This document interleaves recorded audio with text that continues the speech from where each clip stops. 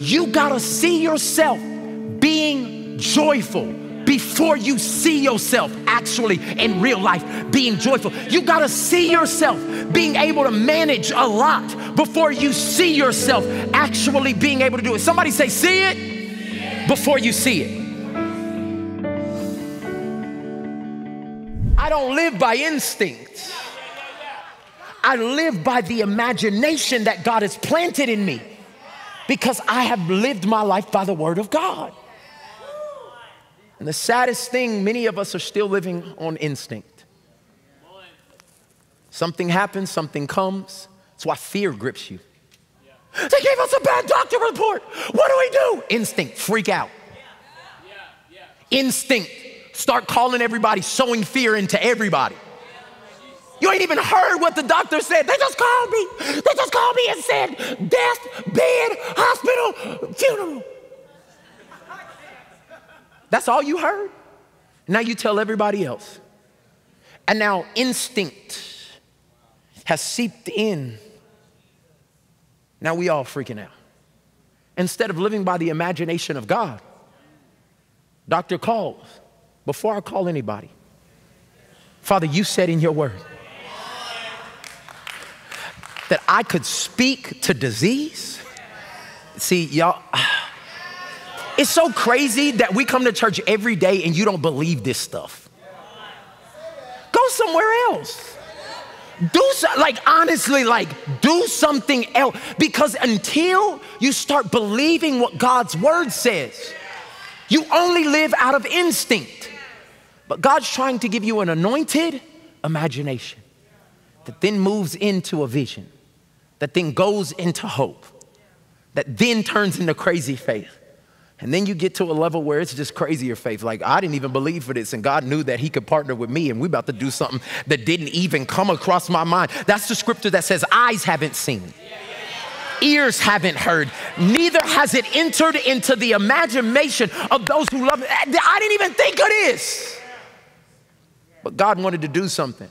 So then I started looking at Hebrews chapter 11.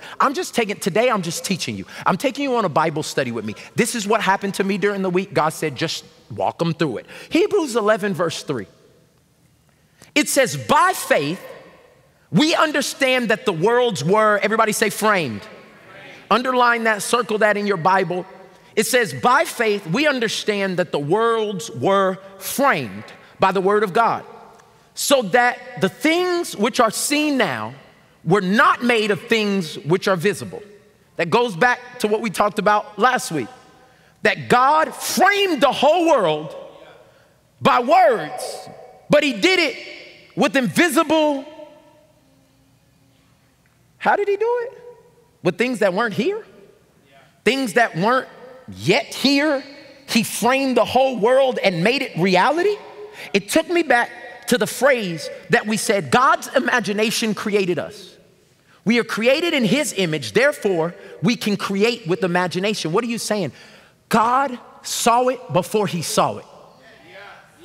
You have to see it. I don't know what it is for you, but you gotta see it before you see. You gotta see yourself being joyful before you see yourself actually in real life being joyful. You gotta see yourself being able to manage a lot before you see yourself actually being able to do it. Somebody say, see it before you see it.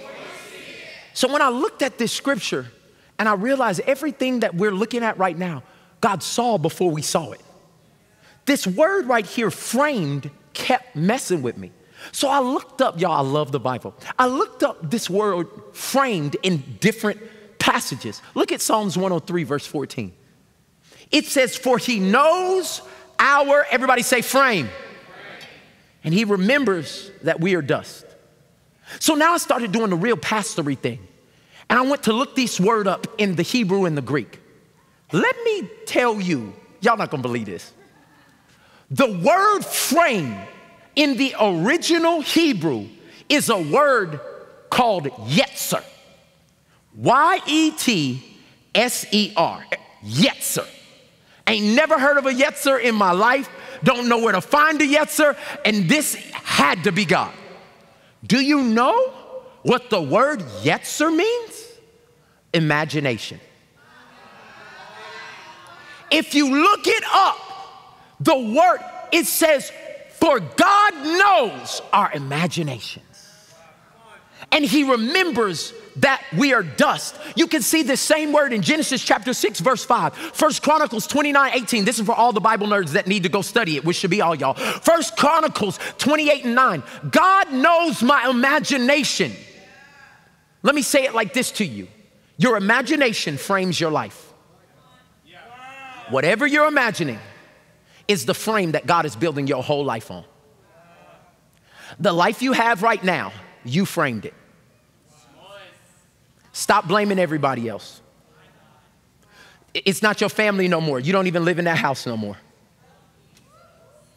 You are framing your life with the thoughts that you are thinking right now. And God told me to tell you it's time to change the frame. What are you saying, Pastor Michael? Let me give you an example that kind of hits close to home. This is a drum set that I want to show y'all from like probably 1821. I don't even know. This mug is old. This drum set was top of the line, world-class drum set when it came out. But it only has the frame for one cymbal, a cowbell, and a snare. That's all the frame can hold.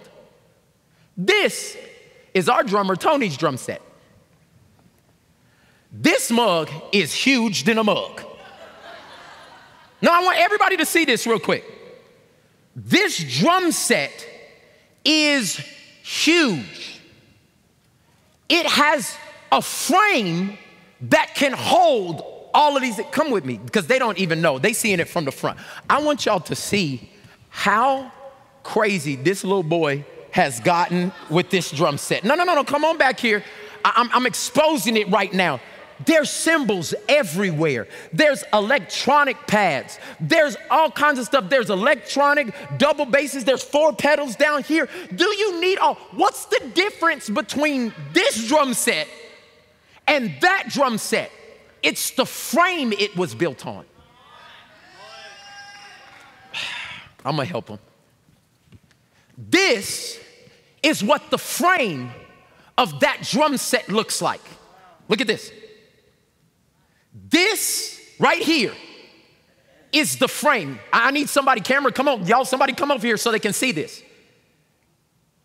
This is big enough to be able for me to imagine. When I build my drum set on this frame, there's all kind of options. There's all kinds of toms and cymbals and everything. That's the only reason that 1921 drum set doesn't have the frame to be able to build something great.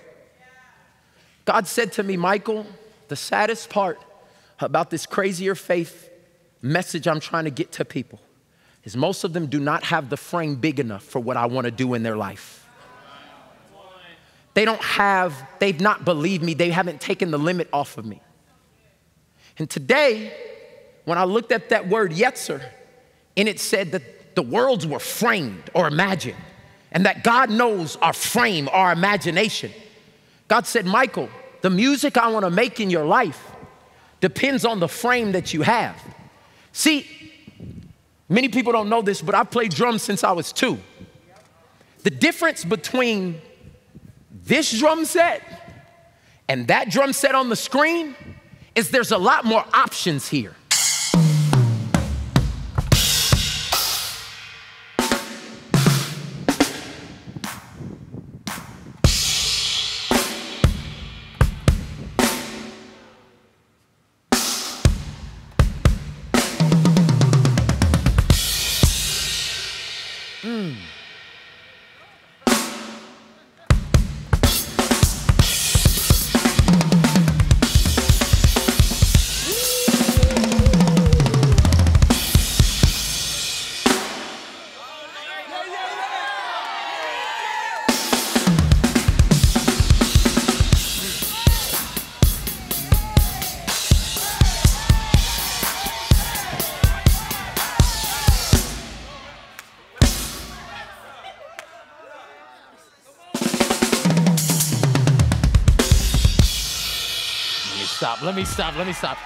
stop.